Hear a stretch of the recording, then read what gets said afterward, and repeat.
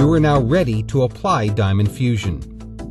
Once you have protected all exposed metal surfaces, cleaned the glass, and completed preparation, follow these steps to apply DF1. Starting at the top of the driver's side windshield, use slow sweeping motions while introducing the DF1 chemical. Move the application chamber across the windshield and, using the rear view mirror as a guide, pass the center line of the glass. Be sure to overlap the center line of the glass by at least 1/3 the size of the application boxes.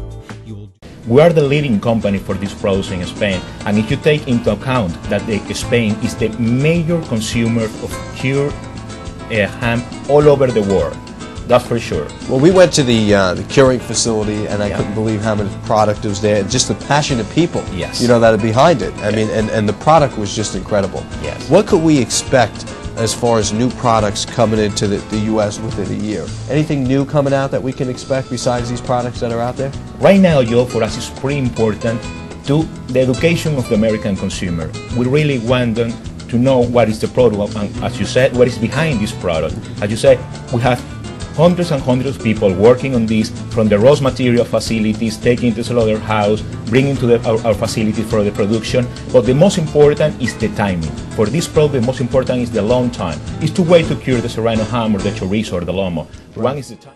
The detention and deportation system that we work in, or that we work against, is sort of tightening its grip.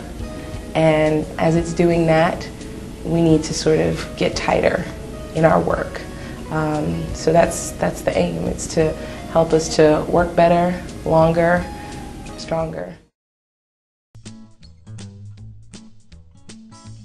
Hi, I'm Chef Joe Seminary with Taste This Television. I want to give you another great Blue Bunny recipe, starting with their famous premium coffee break. Now, what I've done is I've taken some espresso, pour it in the pot. I'm going to add just a little bit of sugar, probably about a teaspoon, and then add some coffee break right in there also.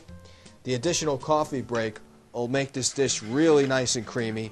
And what I'm going to do when all this boils down is I'm going to mirror the bottom of this and then put the coffee break right in the middle of the saucer. So if you notice, I have a plate here that's kind of like a saucer plate where you would put the cup in the middle. This is exactly where we're going to put the coffee break. Just kind of leave that sitting there right there.